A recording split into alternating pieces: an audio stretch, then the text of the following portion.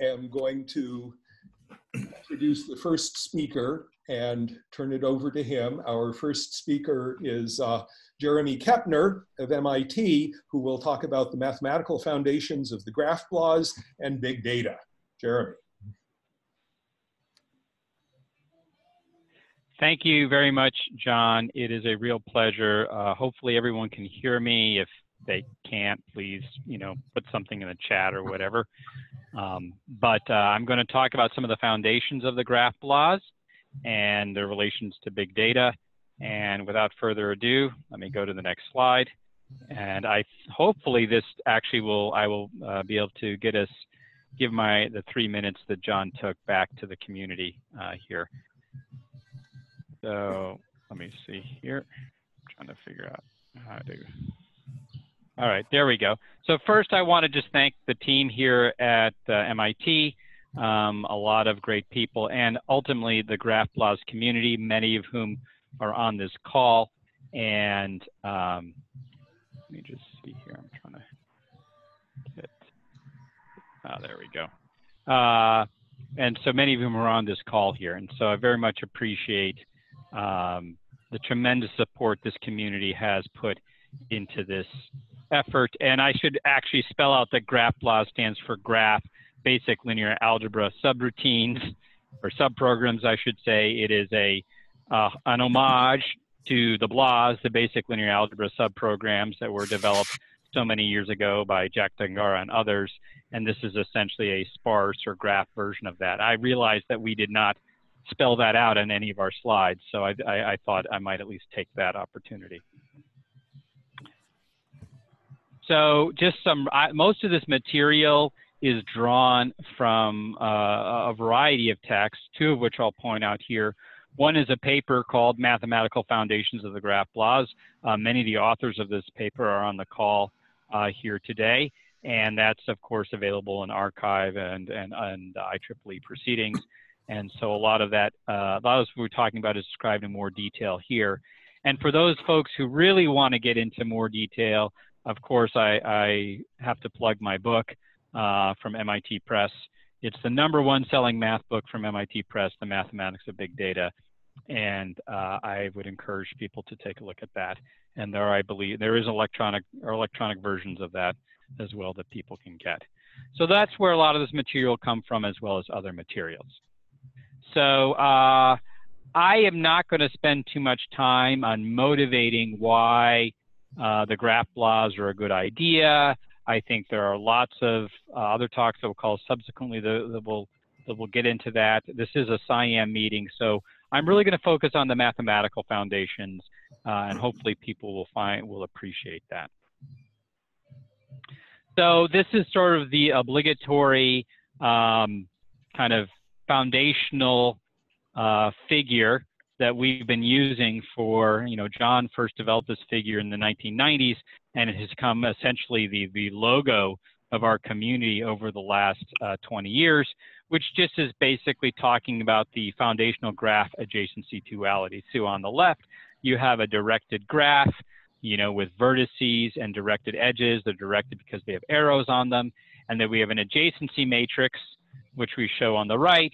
And if there's a connection, each of the rows are a vertex, and each of the columns are a vertex. And if there is an edge connecting any two vertices, we mark it with a dot.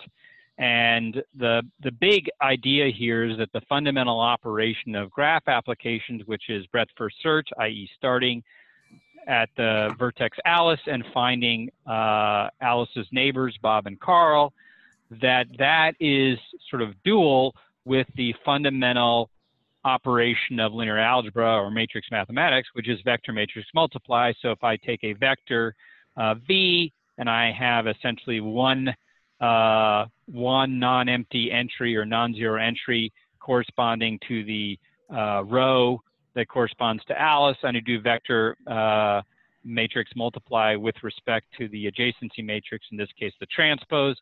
I should say, normally we actually prefer not to work with the transpose, and we do essentially row row matrix multiply, you know, going from the left to the right. It's more natural. It's just that it's always easier to draw columns on the chalkboard. So that's why we always sort of use this sort of columnar view. But as you see, when you do vector times A transpose, we get the nearest neighbors, Bob and Carl. So this fundamental observation that the key operation of graphs and the key operation of matrices are the same is really kind of the foundational basis for all the work. And we've made great use of this particular duality. And in fact, the rest of my talk is really going to sort of point out and observe a bunch of other really useful dualities, this being the very first one. So another one is we talked about the adjacency perspective, which is where essentially every row and every column are a vertex. There's also what we call the edge perspective. So as I also said, there is the edge perspective here. If other people could mute her, I don't know if they're trying to reach me, but we have some background noise there. So in any case, there's also the edge perspective. And the edge perspective, in this case, I've made it simple, and I have two very large sparse matrices where the rows are an edge number, right? If we imagine numbering each of the edges, and we have a set of columns that are essentially the out vertex, i.e. the destination vertex, I mean the vertex that the edge is coming out of, and then we have a set of columns called for E in, which is the vertices that the edge is going into. And you might ask why this is a very sparse and much bigger representation. Why would we do this? Well, the edge perspective actually allows us to capture a few cases of graphs that are really extremely common.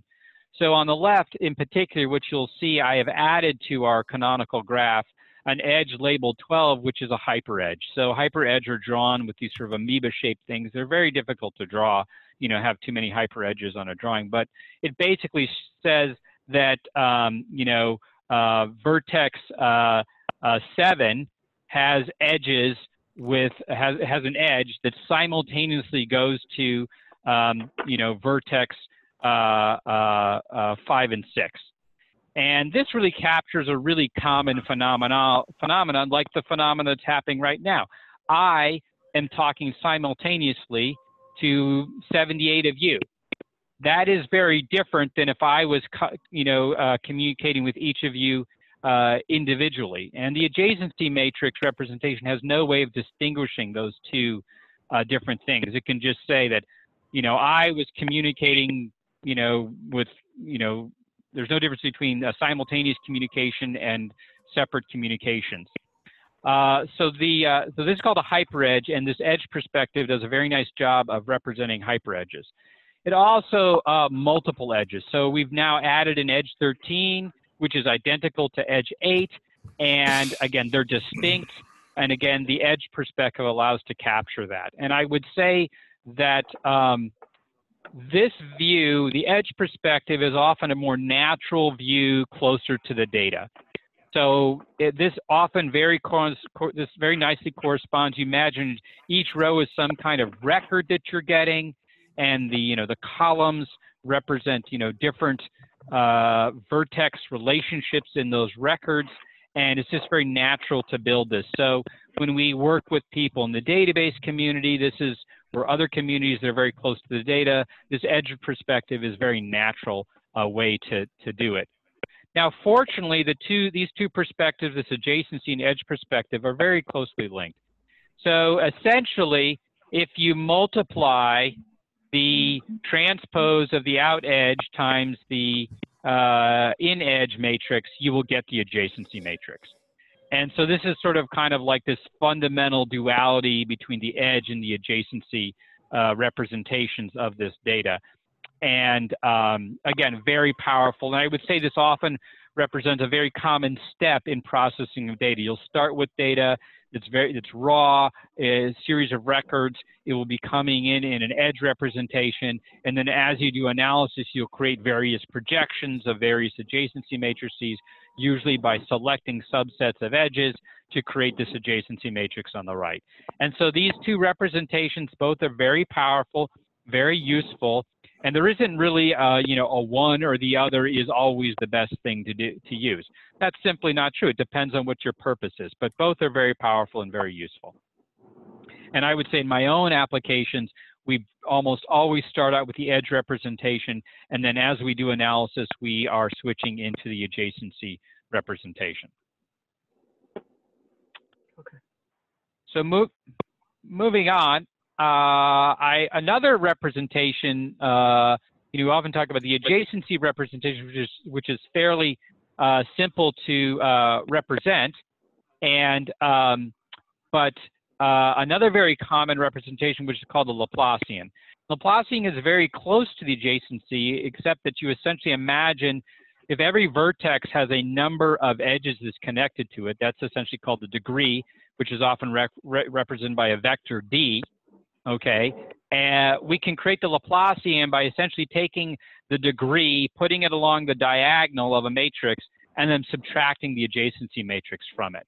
And this is called the Laplacian. And both, again, are very useful. And I think a really fantastic paper that I recommend everyone read, because there's no way I can do true justice to it, is this paper by Carey Priebe and others.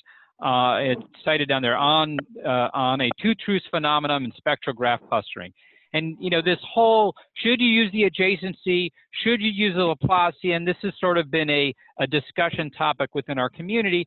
And he does a great example of essentially providing a real specific case in terms of how they are capturing different phenomena. So if he does clustering based on the eigenvalues of the adjacency versus eigenvalues of the Laplacian, in this case on connectome data of, you know, taken from MRI scans of human brains, that he sees that there's a fundamentally different phenomenon. So if you take the spectrum, the spectrum of the Laplacian, you nicely separate the two lobes of the brain. And that's clearly a very valid construct, something that you would want to maybe know.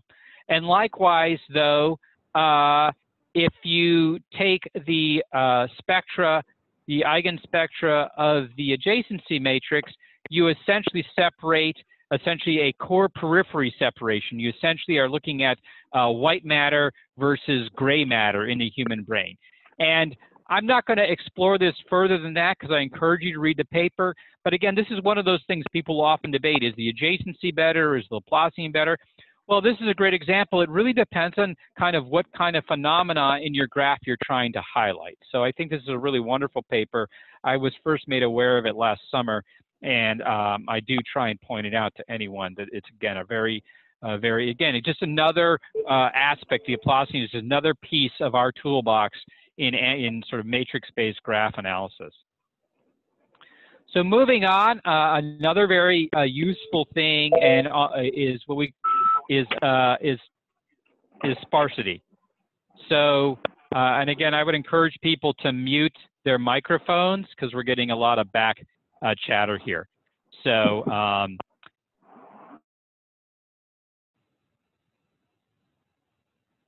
very good. So, I would say that a very important topic here is sparsity in matrices. And I'm just going to roughly define sort of heuristically what we mean by sparsity. So on the left here, we have what we call a traditional dense matrix. And in that, I would say that the number of non-zeros, n and z, of the dense matrix is going to be order, if this is an n by n matrix, order n squared. That is essentially what you're saying is that most of the entries in this matrix are non-zero, right? In graphs, since we're often dealing with loosely connected graphs where, you know, each vertex might only be connected to a handful of vertices, sparsity is extremely important. And so what we have here in the middle is a typical sparse graph.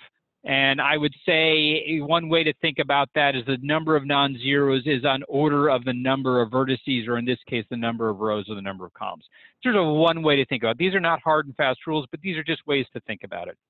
And I'd say another, and this is very important, and this is why sparse matrices are so important in matrix-based graph theory, because we do need the storage efficiency and computational efficiency of representing the data in a sparse way. If we were trying to do all our computations using dense matrix math, well, we wouldn't be able to hold the matrices in memory, and the computations would be prohibitive. So sparsity and matrix graph analysis are two things that couple very naturally. And then another topic that I think is important that has sort of emerged more recently, and it's basically been significantly enabled by Tim Davis's recent work with the graph laws, but it building on others who've been developing this for a very long time. I know Iden has been doing a lot with hypersparse ideas for a long time, is this concept of hypersparse. And this is where the number of non-zeros in the matrix is much, much less than the total number of rows or columns in the matrix. So these are essentially, imagine that there's a gigantic sea of possible vertices and edges, but only a handful are explored in a given time.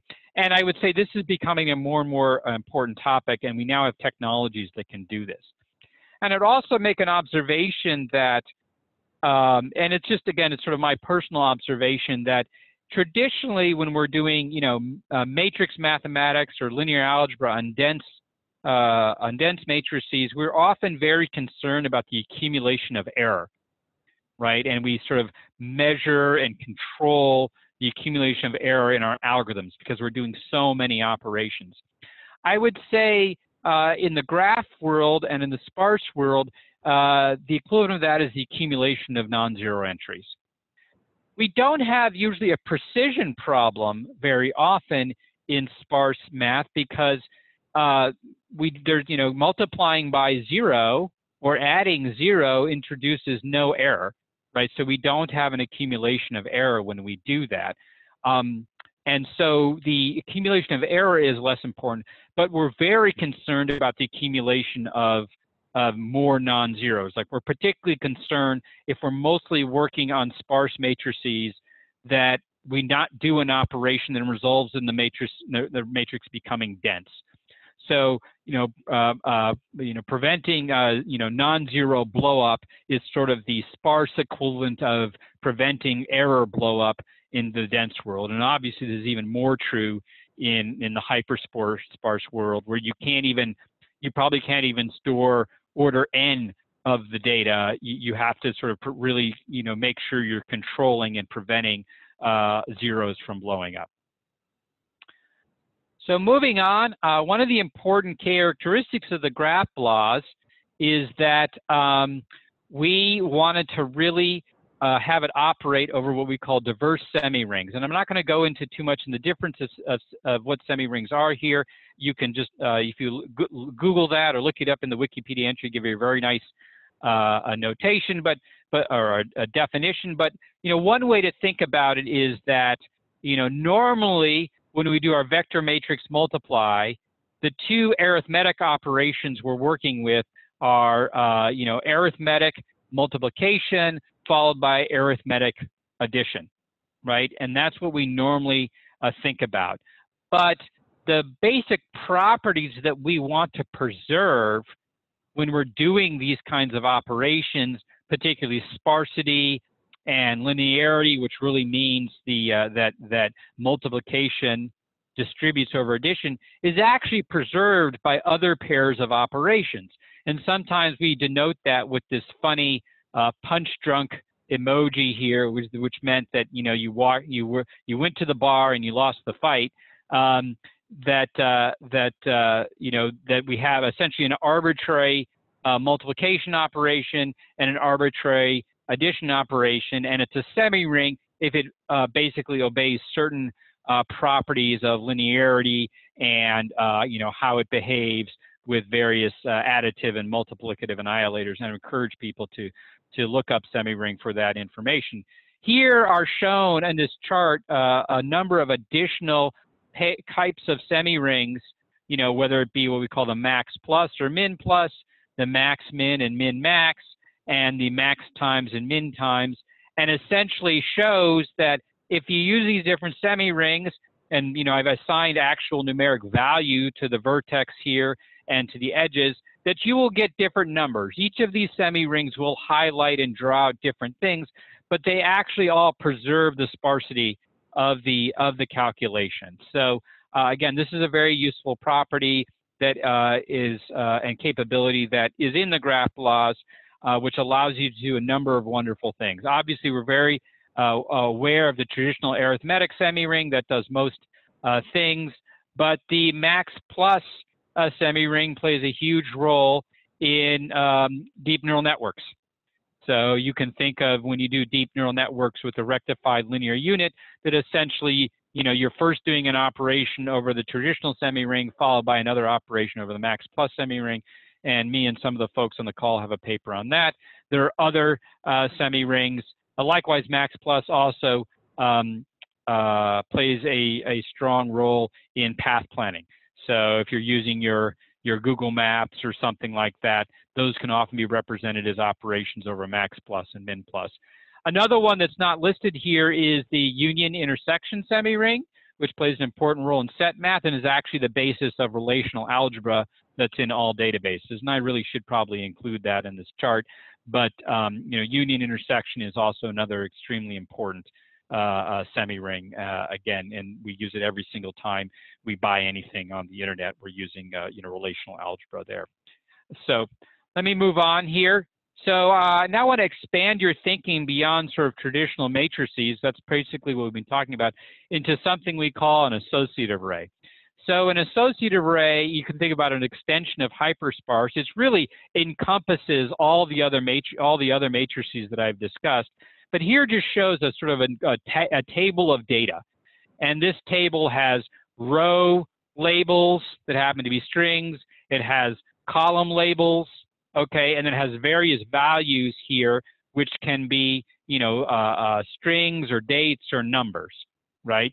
And we can create sub-associative arrays by just selecting, you know, subsets of them. So I've created a sub-associative array A1 and a sub-associative array A2. And the big thing we're doing here is that we're now expanding the label space of matrices from the traditional, you know, I have each row and column is drawn from a set of integers, you know, 1 to m, 1 to n, right? We're now saying, no, we're drawing the row and column labels from essentially any strict totally ordered set. So that could be any string, it could be any set that we can have a strict order on, and that we can use that now to label these associative arrays. And the advantage of this is that, one, this very naturally ties into databases. It very naturally ties into things as mundane as spreadsheets. And we find that when we talk to other people about data, it's far more natural for them to look at data in this way, where it has, you know, labels and the values have meaning, rather than just abstract matrices with numbers. And so this is a very powerful representation. It allows us to incorporate a lot more data, and again, allows us to have arbitrary sort of values that we're representing as well. As long as the values are essentially a strict, totally ordered set as well, you know, this associative array representation works. And again, I strongly encourage you to look at the book, which goes into this in great detail. So just a little bit more on this. So just shows you some basic mathematical operations on these. So we're basically, here we are adding or ORing these two associative arrays. Here we are subtracting them or set differencing them. Here we are ANDing them. And, you know, this is all very natural to view these associative arrays in this way. And whenever I show this chart, you know, I often ask the class, you know, so what's wrong with this chart? You know, there's something wrong with this figure. And if you remember everything, anything we taught you about matrices, your red flags should be going off. And usually no one answers because they actually find this very natural. And the point is that we essentially added two associative arrays, in this case A1 and A2, that had incomplete, they didn't, their numbers of rows and columns didn't exactly match, right, in terms of the way we're representing it here. And that's because what's actually going on here is that I'm only showing you in A1 and A2 the non-empty entries, right?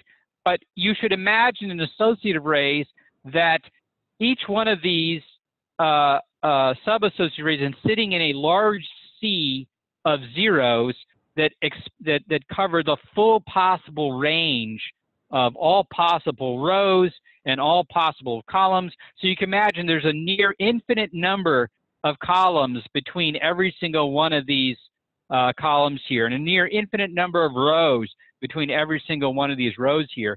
So I can always add them together because even though their sort of numbers of rows and columns don't appear to be the same in the way I draw them out, they're actually still there. And we find this is actually very natural for people because it allows them to forget the conformance rules of matrix mathematics in terms of addition and multiplication, which they like to do. This just feels more natural to be able to add and subtract and even multiply arbitrary associative arrays. And of course, we're preserving the labeling throughout the process. And so whenever we have something that pops out, we actually know what it is. And again, we find that most people really find this representation to be far more intuitive and more natural for the kinds of data that we see in the real world. So moving on here, there is a whole algebra of this. This is sort of a UML diagram of it that talks about what an associative array algebra is. And we basically draw the labels from finite strict totally ordered sets. It's built on semi-algebras. And of course, the operations are over semirings, and associated algebra are semirings. I won't go into great detail on this. Of course, you can read the book, but it is a great sort of entree into abstract algebra and understanding some of the beautiful mathematics that is out there in the abstract space. And then I will then wrap up with some related topics. If you're interested in this stuff, there are many sort of related topics that you can research there that are talked about. Tropical algebra, tropical geometry. That's whenever you're using like max plus or min plus. Those are often referred to as tropical algebra, tropical geometry.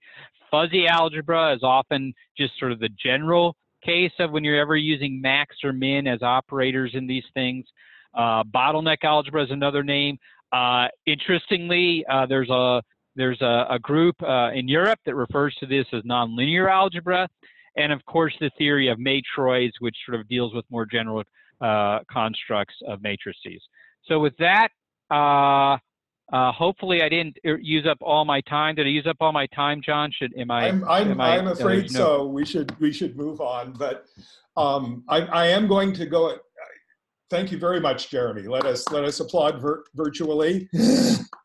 Okay. And I am going to move on directly to the next talk because I do really want to save 15 minutes at the end of the session for general questions. So if you have specific questions for Jeremy about his talk, please hold them and we'll get to them at the end. I now will introduce our second speaker, Tim Davis from Texas A&M. And he's going to talk about sweet sparse graph laws. Take it away, Tim. Well, hi, everyone. Great to have you all here. So I'm going to dive into some of the implementation details of my particular implementation of graph laws. It does have those hypersparse matrices that I stole the idea from Aiden and others and implemented it. But I did want to put up this list here, if you can see my screen. These are basically, think of a MATLAB for arbitrary sparse matrices, where the basic operation, you think of what you can do with a MATLAB matrix. You can multiply it, but it's extended. You can do it on a semiring, okay? And I have a MATLAB interface for this. For me, the semiring is just a string, like quote plus dot star, unquote, and then stick in anything in the string you like. There's an element-wise multiply operation, which is like the dot star in MATLAB. There's like a matrix plus, except you can use any operator. You could use element-wise add, but the additive operator is, say, max. And you might have an integer matrix, you might have a complex matrix, extract and subassign. What I'm going to do is focus on two of these parallel kernels, the matrix and matrix vector multiply. And then also one that is surprisingly difficult to take, took me 6,000 lines of code easily to write, is the assignment, which is subsassign in MATLAB, Cij equals A. How do you do that efficiently and in parallel? So the matrix multiply and the, and first of all, the data structure, what data structure I'm using. I'm using both compressed sparse column and compressed sparse row, and you can tell my matrices which to be. The default is CSR unless you're using my MATLAB interface, in which case I'm conforming to MATLAB, so it's CSC, compressed sparse column. And that's how I actually think. All of the illustrations will be by column, but I store them in, I mean, the default is mostly by row, so you have to just transpose. A sparse matrix is in MATLAB, sparse CSE, for example, matrix, and I have these matrices. You could think of it as a dense vector of sparse vectors. So you have an array of size n, each of which is hanging off a sparse vector of potentially length 0. So you've got some wasted space there. A hypersparse array makes that top level dense vector itself sparse. So you can compact it greatly.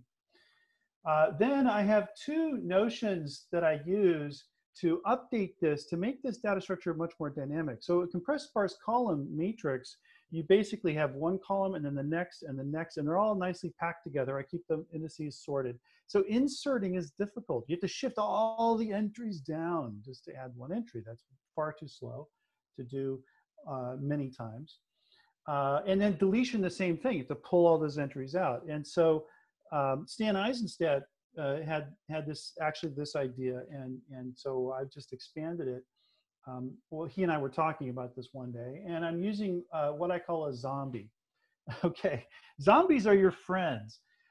This is a friendly zombie. It's an entry that's in the CSR or CSC data structure that's just tagged, marked for deletion, and I tag it with the negative of the row index. Well, the -0 is a thing too, so I negate it, if you will. I can still then do a binary search, but I may come across as zombies. Zombies can come back to life. If I assign a zombie and another assignment comes in and wants to say, hey, let me insert it. Oh, you're already there, but you're dead. Now you're back to life again. So there's zombies and there's pending tuples. This is an entry that's waiting to be inserted. And I just keep this, like in MATLAB, you might have this unordered list of tuples, rows and columns and values in some jumbled pile. They have to be sorted and then inserted in. And I do that inside the data structure. My matrix now has all of these components. And the values can be just about anything you like, any scalar of fixed size. There's built-in types, integers of all sizes, unsigned and signed, single, double, single complex, double complex, and anything. You can have a user-defined type. So I have an example where the user-defined type is a 4x4 float matrix and a 64-character string, because why not? And we're working on arbitrary variable size types as well. There's an entry that's not present, okay? That's not necessarily 0.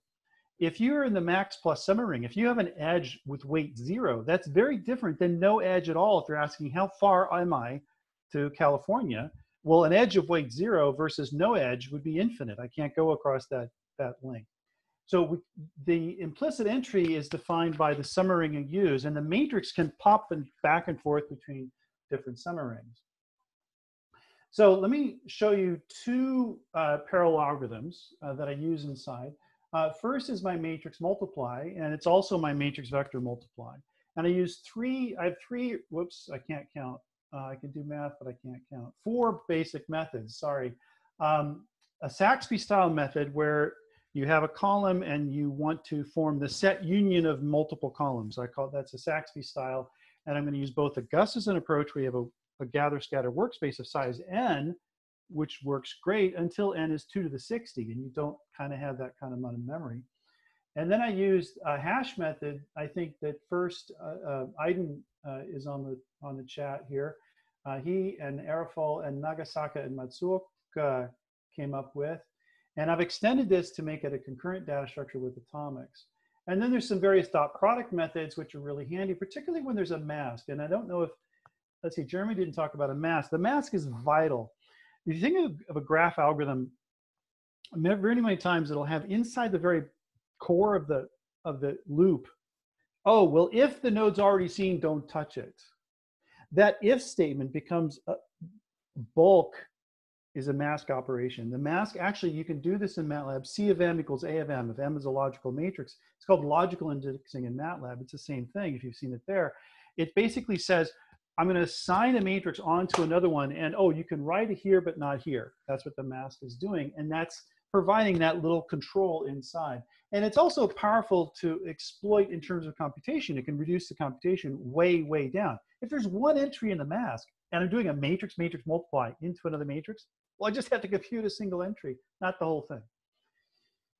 So the Saxby style method is going to use 4 kinds of tasks, all used together in a single A times B. And the tasks, I basically do a pre-analysis and decide what tasks I'm going to use. And I'll use the letter F as the flop count.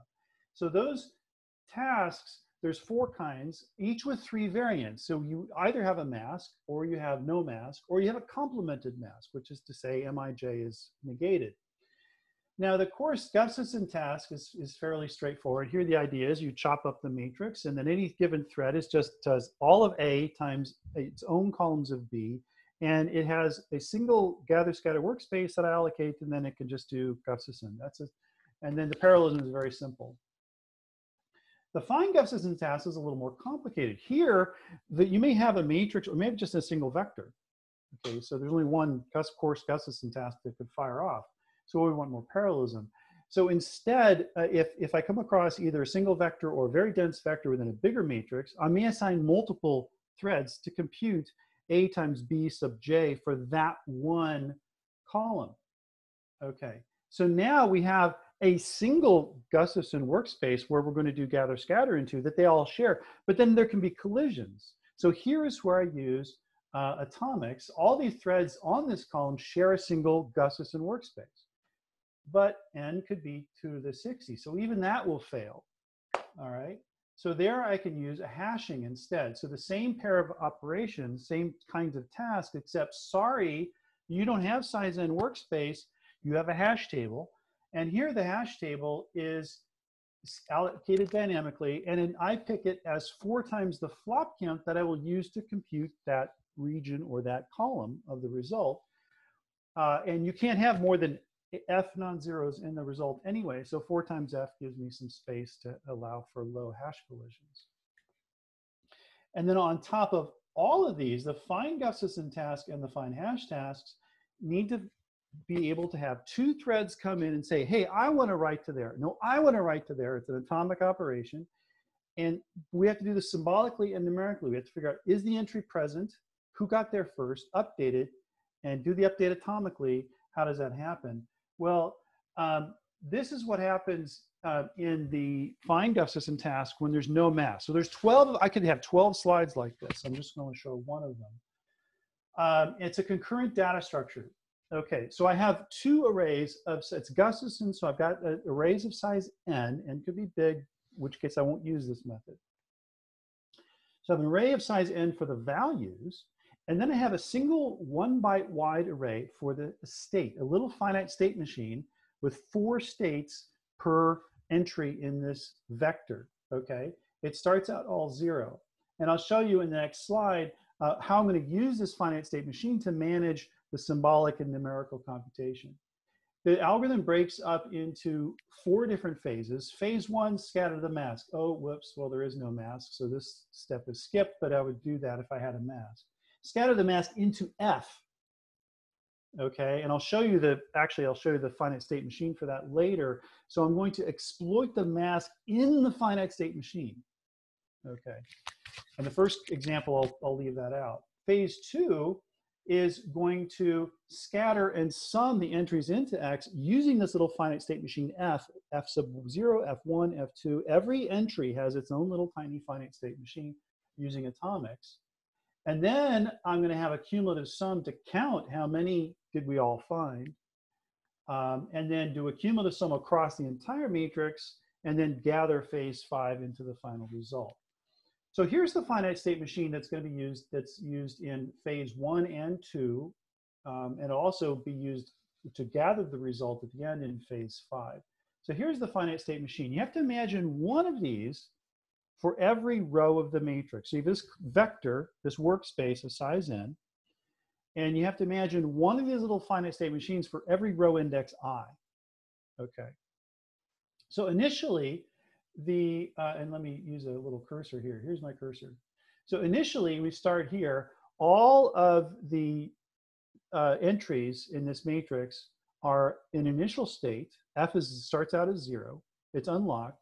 It means that the entry Cij has not been seen, and the numerical value is uninitialized. So I don't have to allocate and initialize my workspace X.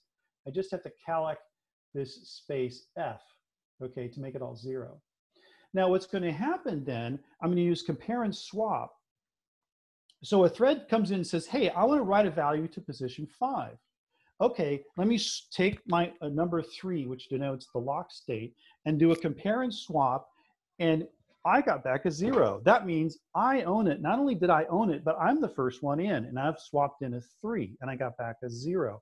So that means this state here has been transitioned. Okay, so now we're here. Another thread comes in and tries the same thing and says, ooh, I got a 3. Oh, someone else is in there. I better wait. Spin, spin, spin, spin. Okay, finally, when the first thread is done, the first thread got a 0, and it says, oh, well, xi is non-initialized. So let me put the first value. I'm doing, let's say, a sum, a plus monoid. I'll put the first value there because I don't have to plus it with anything. I'll just stick the first number in there. So now it's initialized. Whenever it gets unlocked, we don't unlock with a 3. We swap it's not a swap, it's an assignment. The owner of this lock who got the 0 writes a 2. So now the thing is unlocked. So now the state's down here. Now this other thread that's spinning, waiting, trying to swap in the 3 and swap in the 3, it finally goes, swaps in the 3 and gets out a 2. Oh, someone's left their breadcrumbs. Someone's gotten here before me. And now the state has transitioned from 2 to 3. But now I know that I own it, and x sub I has been initialized. Symbolically, the entry has been seen, and now I can update the entry. Okay, so that's a 3-state finite state machine for the fine Gustafson task. Now with a mask, it gets a little different. Okay, the mask, the phase 1 starts with everything all 0 again, and all the threads just in parallel, and there's no collision here. They just write the mask to where it appears. Okay, now the way the finite state machine is used is the mask M basically says if Mij is 1, you can modify that entry. Okay, if Mij is 0 down here, well, you can't, you're stuck here. You can't touch the entry. It's not going to be part of the output. It doesn't get computed. You don't write to it. You just ignore it. Okay, so whenever a thread comes in and says, in the second phase, it says, oh, let me try to look at the state. Oh, it's a 0. Oh, well, forget it. So this state then in the second phase just spins here, and we ignore it. But from here, once the mask is 1, well, now we can do the rest. So the rest of the finite state machine then is identical to when there is no mask. There's just an initial condition here to check to see, well, how did it start? Because if you're down here, if you know you're in state 2, well, you don't need to know that the mask is 1 or 0. It's been modified. So you only got here through the case where the mask is present. See? So I don't need to know down here, does the mask permit me to modify it? But that's already been determined, because otherwise I would not be in state 2. Or if I'm spinning and looking at this thing and, oh, it's state 3, well, I already know that the mask is true. So I only have to flip with this mask once during the whole computation. If the mask is negated, then this whole thing flips. So you start in the state where Mij is 0. When the mask is negated, if Mij is 0, then that says, well, you can, the mask is 0, it means you can modify it. If the mask is 1, you have to ignore it. So you go into this dead state, this bit bucket here that says set the mask to 1, and now, sorry, can't touch it. So that's the complemented mask. Nice mask. Now, this gets a little more complicated when we don't have this many finite state machines. This assumes 1 finite state machine per row index of the matrix for this task, for these threads sharing this single Gustafson workspace. Now, if there's 2 columns in the matrix, those other set of threads have their own set of these Gustafson workspaces. But what if n is too big? What if n is 2 to the 60? Sorry, we don't have 2,000 terabytes of memory. So now I use hashing. And here the hashing looks just the same, okay, except now that my hash table, which is of size 4f, and my numerical values are size 4f, it's no longer a 2-bit integer or an 8-bit byte, okay? It's 64 bits. And it splits into 2 parts. The index of who lives there is the upper 62 bits, and the lower 2 bits are the previous diagram. Those 2 bits defining the finite state machine. So I've got the 2 lowest bits for the 4-state finite state machine, the same as before, and then the upper bits tells me who is at that position. I have 5 minutes? 5 minutes, Tim. Okay, so then this gives me the same set of states. All right, so let me jump ahead now to the performance. So a lot of details of how this states work. Are you there? When you grab an entry, you have to know, are you there or not? And so there's a hash function, linear probing, and if you grab a hash entry and you say, well, that's not my row, you move on. So let's move on. So here's the performance of the parallel matrix multiply. And this is on a fairly modest size matrix. It's in my collection. It's 9,000 by 9,000 with 3 million entries. This is MATLAB 2018A. And here's MATLAB with double and complex with single thread. And I can beat up the guy who wrote this code because it was me. So I'm beating myself, yay! I figured out better methods, I guess. So I'm 10% faster now with a single thread, but now with this parallelism on 20 or 40 threads, now I'm getting a much better speed up. So now versus say I'm getting on 20 cores, I'm getting a speed up of say, for instance, 27 with double complex. MATLAB doesn't have single complex, I do now. And so now my single complex sparse matrix multiply is 29 times faster than MATLAB's double complex, because it doesn't have single complex, but it could. That's the matrix performance. Matrix vector, and I'm cheating a little bit here because I'm not including matrix times dense vector, for which it's tough to beat MATLAB actually, and I'm not getting as good a speed up against MATLAB in that case. But here again, I'm taking a decent sized matrix, 3 million, this is not hypersparse, 3 million by 3 million, 14 million on zeros, not too shabby. Let me jump ahead to 3 minutes to talk about zombies. Oh my goodness. Well, there's 128 versions of this assignment statement, okay? So let me just show you one of them and explain how it is I get it. This is the simple case. I'm doing the assignment now, taking an entry and putting it into the matrix. I first do a structural extraction. So to do the assignment, I first extract out a submatrix. That extraction doesn't tell me the values of the matrix C I'm writing into. It's a position into C where that entry lives. And so S and A have the same size to do this assignment Cij equals A. The second pass then doesn't change the C matrix.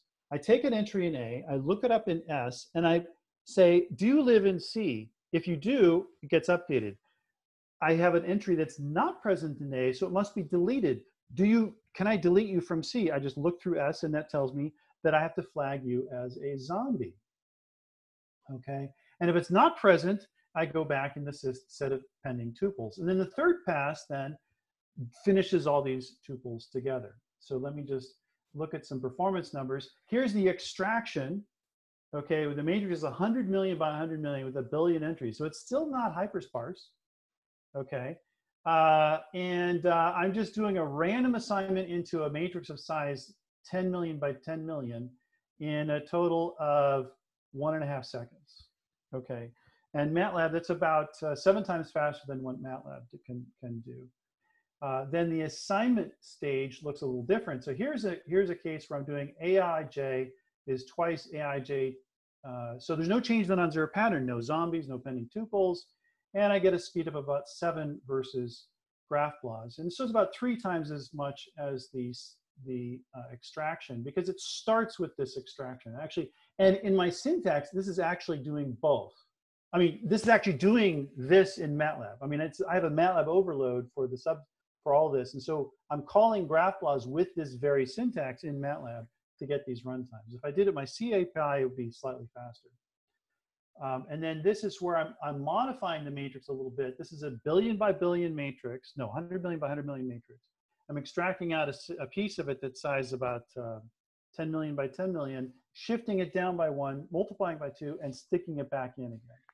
And this is the total time it takes. So that's the performance. And then I have a few other algorithms where between the centrality, I get some nice parallel. Here's the bottom line down here, some nice parallel speed ups, 25, 20 on all those threads. And here's page rank.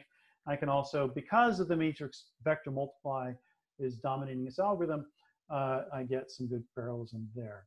So that is all I'd like to share with about the kinds of algorithms that are going inside graph laws and its MATLAB interface, which has really been fun.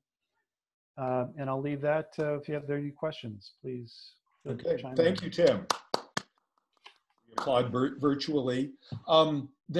We have a couple of minutes for questions. There are actually, since we have 80 odd participants, I am going to ask anyone who has a question, please raise your hand in Zoom in the participant menu, and also restart your video so that we can see you. So I'm looking for raised hands.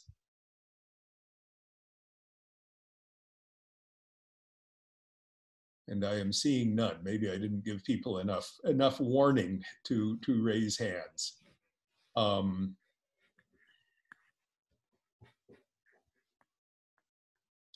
Okay, in that case, I think what I'm going to do is reclaim the couple of minutes that we have here in order to have a more complete discussion at